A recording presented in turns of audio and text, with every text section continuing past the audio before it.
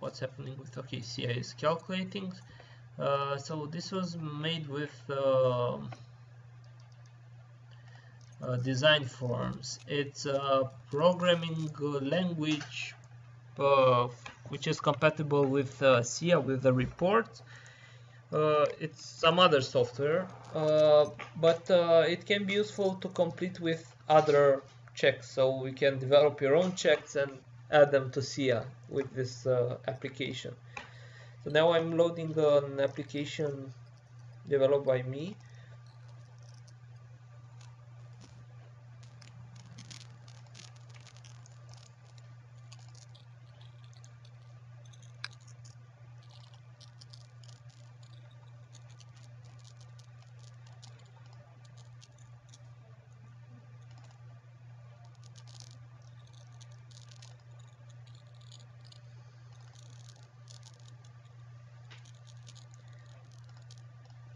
And it will be like this. We will have some this is basically for seismic code, but we'll take the deflection from the wind, as the wind is the only lateral force you have on the building. If you want to add some minimum seismic, we can also do that.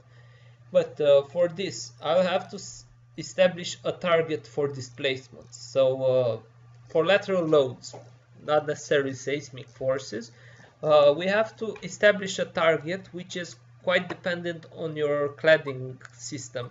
So we can have building has non-structural elements of brittle materials attached to the structure, which is in the case of glass. So if we have glass within the frames of your concrete building, they have little displacement allowed. If we have ductile non-structural elements like masonry, we have a smaller target, bigger target of displacement allowed. And if it has ductile non-structural elements, it means that the cladding system is somehow independent from the structure, so it doesn't move. The differences is like this. The first one is the toughest, which is 5 per thousand, let's say, so not percent but per thousand, while the other is 7.5 per thousand, and the last is let's say 1% or 10 per thousand. So we'll set the strictest to be on the safe side. Then the behavior factor is a factor that is used in seismic analysis, which amplifies the seismic displacement with the behavior factor applied for the load. So in our situation, it will be 1, as we take the exact displacement from the SIA model. And then, actually, okay, I'll let it calculate, but we didn't need it here. I needed also to activate the IRS model. Anyways, after setting this, I will need the building dominant period, which will be provided by this analysis. And this option is not important. It's only for seismic relevancy, but it's for the ultimate limit states and not the serviceability. So we will limit to serviceability, as we don't want the glass elements to shatter. While the other is for structure general stability. Okay, we'll have to let it calculate, and then we'll be able. And in the meantime, can you tell me the heights? Can you open your SIA model maybe and tell me the heights from the bottom to the top of the stories?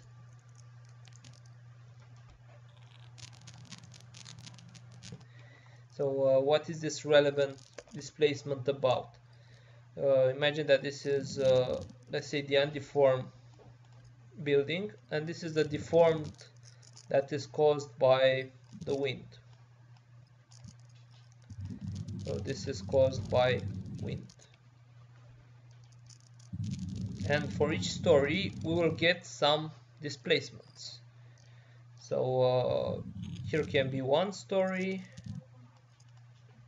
Here can be another story.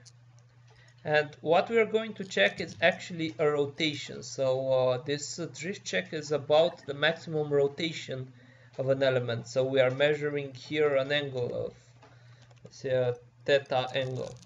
So what is relevant here is the relative displacement, and in order to get a relative displacement, we need to subtract, I'll go back to the first one, so it will have some displacement here. A relative displacement is the difference between the previous displacement and the actual displacement. So for here, we will consider this as a displacement. So this meaning this area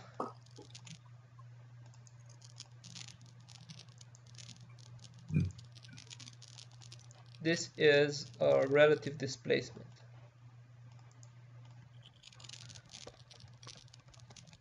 So it's actually the difference between the previous deflection and the actual deflection. So in the following situation, this is a relative displacement.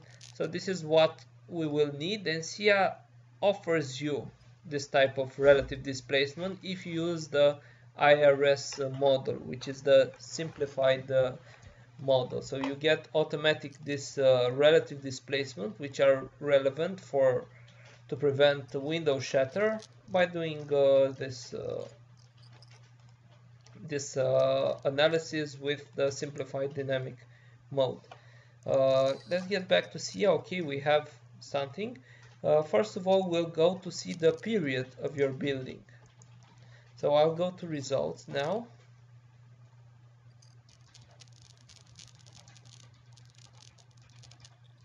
I can deactivate those floors, they're not relevant anymore to see, and I deactivate whatever dimensions.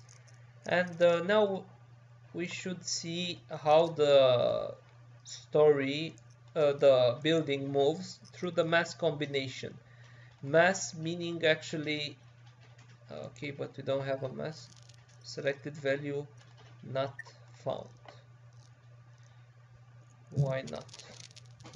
Because we did a model analysis. However, I think we needed to create some earthquake analysis. So what we're going to do is create some seismic load case. Although it's only for this analysis, we won't consider it for the loads. So we will create now a seismic case, which I'll call SX as seismic per X direction, and it will be a variable action. However, it will be in a separate load case. It will be together with the other component, and the load type will be dynamic, seismic.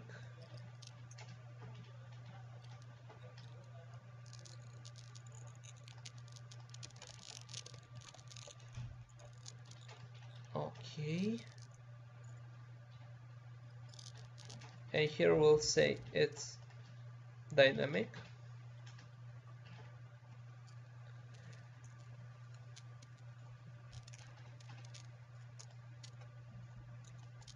Seismicity, I'll choose a very low value seismic force, and it doesn't really matter what I'm choosing now because I won't take it into combination, so it's only to have this values for the displacement. So I'll go here to direction X, and I'll choose whatever, something I can handle here. It's a Romanian, it doesn't matter. I'll choose something with small seismic value.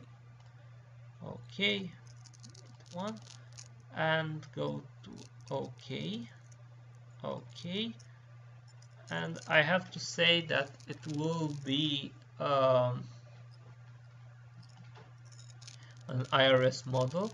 Okay, SX, and I'll create another with the seismic force on the Y direction, and this will be only to have some results. So SY, and I'll change the spectrum function to the Y direction.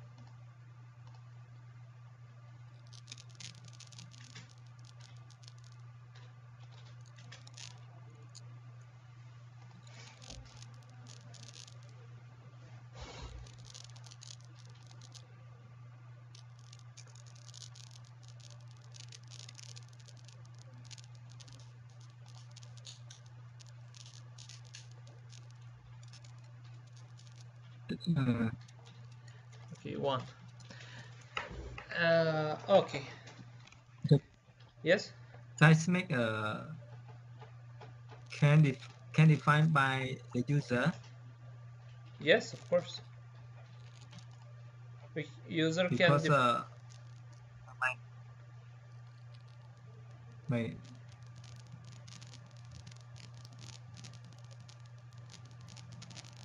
just a second. We'll need to go here to calculate, and okay, I'll hit this as well, and I'll go to solver and say here 20, and I'll use improved reduce system method.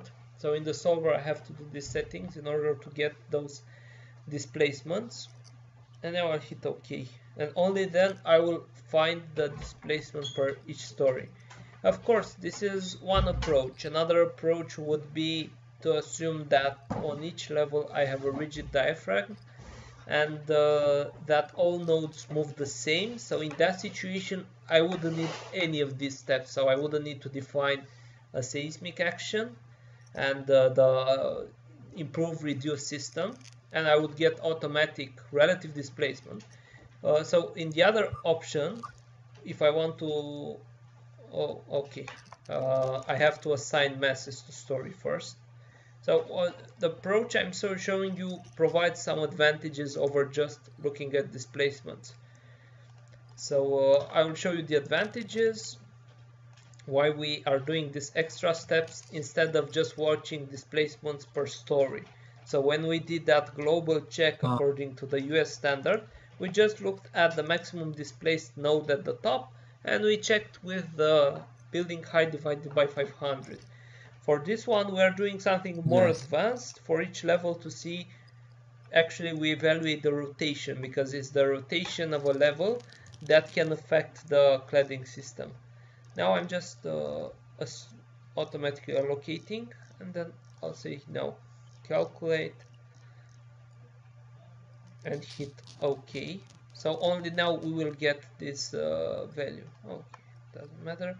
We will get values for the relative displacements, which we can complete in this one. This is based on Eurocode 8. You can program yourself. It's not a real challenge, but this is the way we can do this design according to Eurocode entirely. So anyway, I see here there are some limitation regarding. Okay, if I say totally, it's no problem. We'll see all the floors. this calculation In just only size.